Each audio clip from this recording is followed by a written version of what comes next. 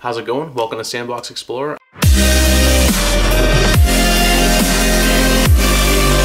I'm Dave Higgins, and the Switch is my favorite console. It's got the ability to play it on the TV, it's got the ability to play it on the go, you can play it on the couch, you can play it in bed, you can play it in the car, you can play it on a train, you can play it on a plane. And you didn't have that before. You couldn't play a game, the same exact game, on your TV and then wherever you want. That's awesome. Hooray. So my favorite games of all time are mostly open world sandbox type games. I like to be able to just run around and explore and do what I want. You know, there's a main objective that you have to follow, but you can do all these different side quests, and you know, you get to level up your character, you get to get different equipment, and you know, have all sorts of different experiences with people and places and environments. My favorite games from that genre would be, in no particular order, Borderlands 2, Skyrim, and Animal Crossing, which you can probably guess by some of the stuff I have back here. So what I want to talk about today are 10 open world games that I'd like to see on the Switch. They're not on it yet, but hopefully one day, maybe, possibly they could be. So the first game I want to talk about is Red Dead Redemption 1, not 2. I say that because I don't think that the Switch can handle Red Dead Redemption 2. It could definitely handle the first game. The Switch has more powerful, you name it, over the 360 and the PS3. So because of that, it could definitely handle the first game. The second game, I heard just recently that they had a downgrade of the graphics for whatever reason. People said that's because they're testing to see if it can work on the Switch. I don't buy into that, but you never know. The world's full of surprises. I would like to see that one on the Switch. I don't think it's going to happen. The first one, however, is definitely possible. We've seen other Rockstar games, well, one other Rockstar game on the Switch already. That's LA Noire, which is a really good game. I've played it. I have it myself. It's open world, you know, you can go wherever you want, but it's limited. It's not the same way as you would with Red Dead Redemption. You can go all over the Old West, you can go to Mexico, you can have, you know, all these different experiences and side quests that you can't exactly get with LA Noire, and it's a whole different environment anyways. John Marston, great character, great story. Because the success that Rockstar's had already, they've talked about moving forward with other games on the Switch. I don't know if they're going to port anything else or just develop new ones. It'd be really awesome to see Red Dead Redemption on the Switch. The next game I want to talk about is probably never gonna happen, but I'm only going to talk about it because Panic Button actually expressed that they would like to put this game on the Switch. I'm talking about Horizon Zero Dawn. That game is amazing. The story of Aloy, I don't want to give anything away, even though it's been out for some years now, but if you haven't played it yet, I don't want to spoil it because the story is fantastic. The gist of it that I can talk about is that you're in a jungle area that has all these different robotic creatures that are, some are like dinosaurs, some are like other animals that you might see today. And, you know, you have to sneak around and, you know, open world style stuff that you'd have side missions, main quests, you can get all these collectibles. If anybody's going to be able to port this game to the Switch, I would trust Panic Button. You know, they've come out with Doom, Wolfenstein, Rocket League.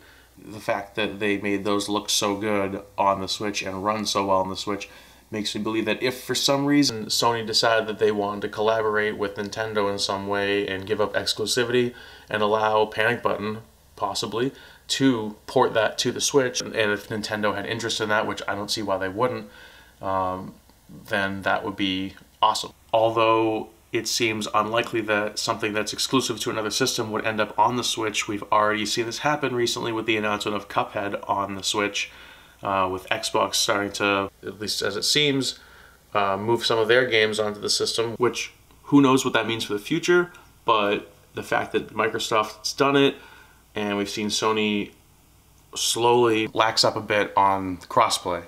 So the fact that they're starting to be a little more inclusive of crossplay on games might mean that they might possibly be willing to have exclusives go on to another system. It's only good for business in my mind, because it's unlikely that you're going to release one game that's going to get someone to buy a system. That's not always true, but if you release your game on other systems and you have a stake in the revenue from it, then why wouldn't you do that?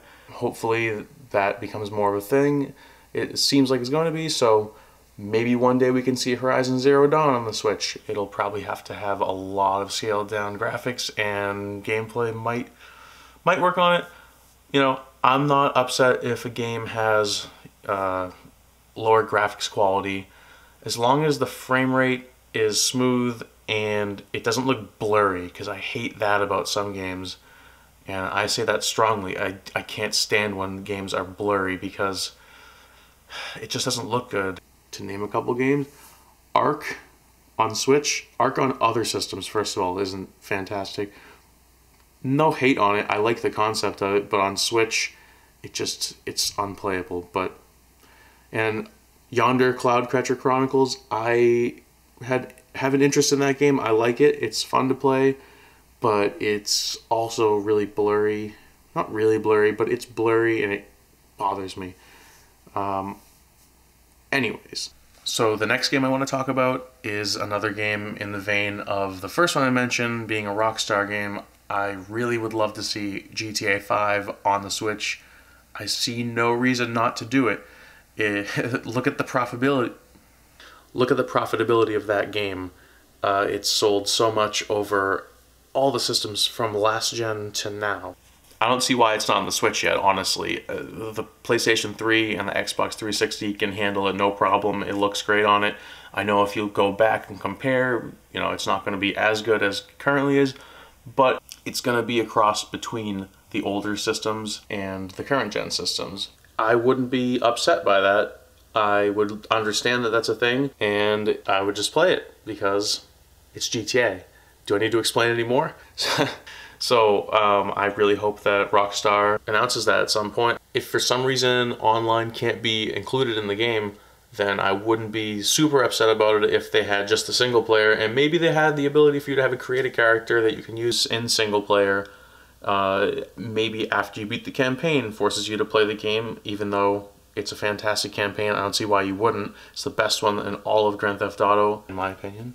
But hopefully Rockstar decides that that's something they want to do, and we can see that happen. The next game I'd like to see make its way onto the Switch is Watch Dogs 2. I really enjoyed that game. I played the first one. That game was great. It's lacking in a lot of ways that you may or may not have felt until you played the second game. It just has so many more features. The storyline is just so much better. It just has so much to do in it. I think that the city was made fantastically. The features that you have in it, the drone is great, just to be able to look around wherever you want and fly around within a certain radius. It probably wouldn't be able to have the same level of graphics. Well, probably it wouldn't be able to, because it's a game made for the current gen. I keep saying current gen as if the Switch isn't one, but you know what I'm saying. It wouldn't look as good, but again, I wouldn't be upset if they rendered the graphics down a bit and they were able to keep the frame rate up and the gameplay fun. I don't see why they couldn't do that. So maybe Ubisoft will put that game on the Switch. I hope so. They already have a growing catalog of games already, and they seem to have a close-knit partnership with Nintendo in some ways. I know that some people have some qualms with Ubisoft about the way that they have transactions in games. Sometimes it's a little bit much, I think, but it still doesn't make me not want to play the game. Sometimes I'm like, I want to buy that, but I don't want to buy that, so I don't. But sometimes I do, and if I really enjoy the game, then I'm not super upset about it. Sometimes you buy special editions of games where they have extra content in it that you wouldn't have had without it, and it's almost like that in a sense, depending on how much content there is and how much it costs. I understand, but that's how I feel, so I really hope that we see Watch Dogs 2 on the Switch at some point. The next game I want to talk about is another Ubisoft game. They're actually releasing the third game in the series very soon. I believe it's May 10th. Of course, I'm talking about Assassin's Creed 3. Admittedly, not my favorite game in the series. I really loved the entire Ezio trilogy. The way that you travel across the buildings of Italy, it worked so well. It was so fluid. Getting through crowds, it just made sense to be, you know, conspicuous, and, you know, it just worked really great. The third one, I felt like it didn't exactly translate the same way. There's a lot of open spaces that you couldn't quite traverse by climbing up and going from rooftop to rooftop. It's a lot of trees, so you have to climb up one and get down. But that had a different environment and different feel. Not to mention the fact that I'm from the area, so I should like it more than I do, but you know, I still like the game. It also paved the way for the next game that I would like to see on the Switch, and that is Assassin's Creed 4 Black Flag. That's my favorite game in the series, so I really hope that the third game does well. I can't say enough about Black Flag. It's just fantastic.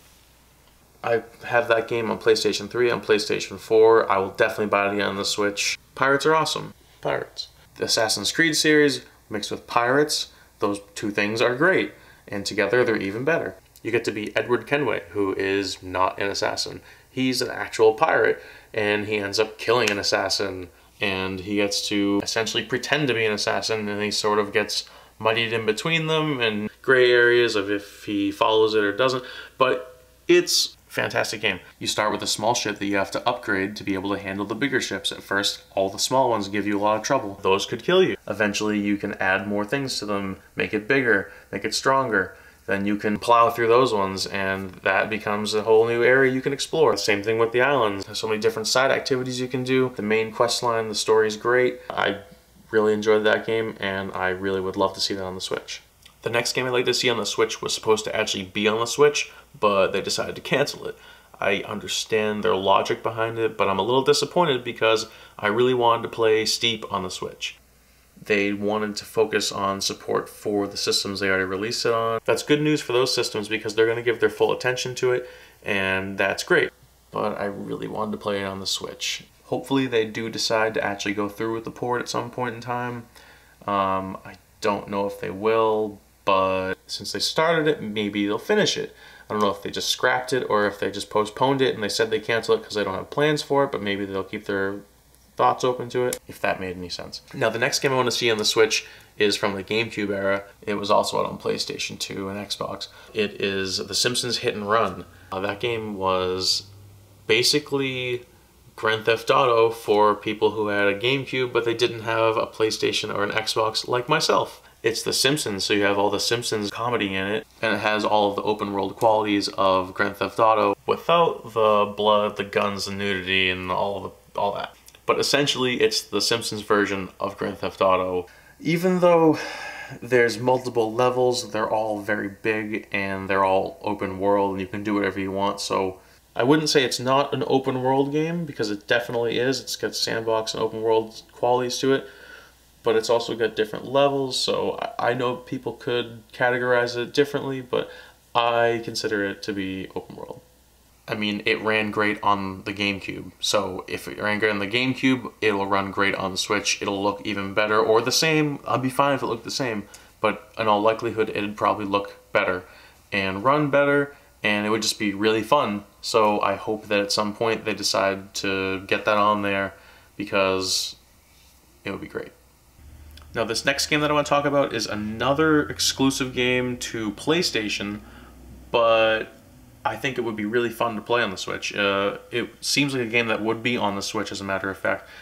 Infamous Second Son. That was actually the first game that I had on PlayStation 4, and it was really, really fun. I didn't know a lot about it, but I knew that it was open world, like I like. Some guy who was like a kind of superhero or something, so I got it, and the story was great. You get to explore this giant city, and there's so many different quests that you can go on, missions, whatever. The development between the characters is really entertaining to watch, and the gameplay is just great. All the upgrades you can get. You start out relatively weak, but still stronger than the regular person, but you know, you can't take on all these crazy enemies.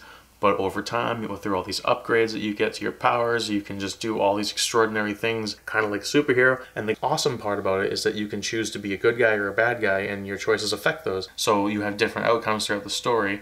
And that's a really fun aspect of the game, because you can play it multiple times through, and it's always fun, no matter what you do. And I really hope that maybe if, like I talked about earlier, that Sony decides to lift its exclusivity on some games, maybe that'll be one of them, and we can find it on the Switch, because I think it would look not exactly the same, but it would look pretty good comparatively, and it would run really well, and it would just be a really fun game to play. So here's to hoping. Now, I know I said this list is in no particular order, but the very last game I'm going to mention is the game I really want to see the most on the Switch. I'm going to do another game before that. I know I said that it's 10, but it's going to be 11. I'm going to have a bonus one in there.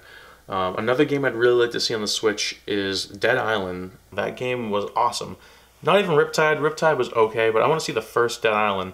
Playing it again, going back, some of the controls for driving are a bit clunky and could be improved upon a bit, but that doesn't hinder from the experience at all, and I don't drive that often. It's only to get far places, essentially. The exploration on it is really fun. I know that Dying Light is made by the same company. That game would be really fun to play too, but they're similar games while they're very different. Dying Light has a lot of parkour and stealth aspects to it, and it's a great game. I'd love to see that one, honestly, but Dead Island is very arcadey compared to it, and it's the kind of game where you can just go to an area and mess around and do all sorts of stuff, find all different collectibles, save people, don't save people. You get to unlock areas, upgrade items, RPG elements, upgrade your character, all different characters to choose from. And I think that would run really well. Again, that was on the PlayStation 3 and Xbox 360.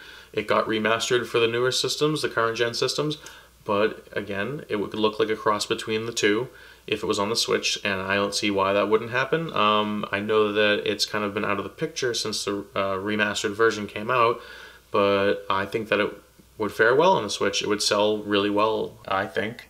So I think that they should do that.